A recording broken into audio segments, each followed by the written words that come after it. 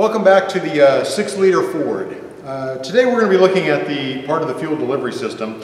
This happens to be the horizontal fuel conditioning module for a 6-liter Ford Power Stroke. These are on all the F-Series pickups, mounted on the inboard frame rail right underneath the driver's seat.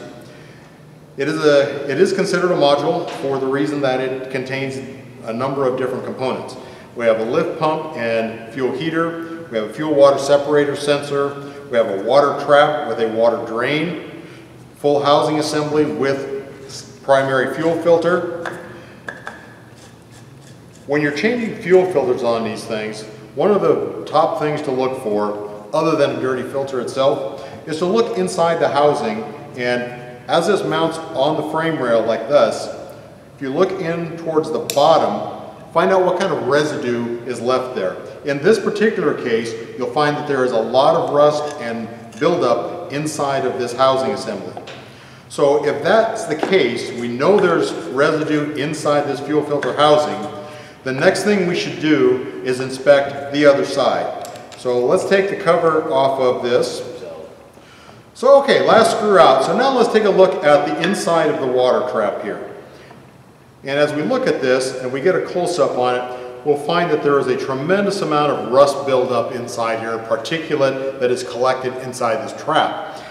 That's not a good thing. Once it leaves here, it's headed directly to the engine.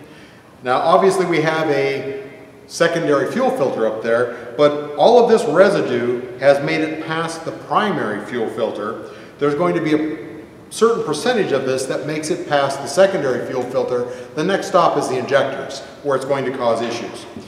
This is not an uncommon occurrence. You can see here in the bottom, again, there is a lot of buildup internally. This is not a good piece to put back on the vehicle. These come equipped with a drain plug in them.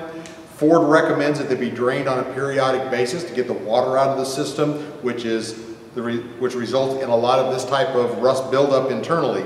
So if you're not draining them on a periodic basis, you're definitely going to have issues with buildup inside there. In this case, this one is no longer a viable component. We would want to discard this and replace it with a complete new assembly, readily available, comes with everything you need, including the new fuel filter internally on it. This will help you avoid heavy problems on the injectors and the rest of the engine due to the contamination in the system. Thank you.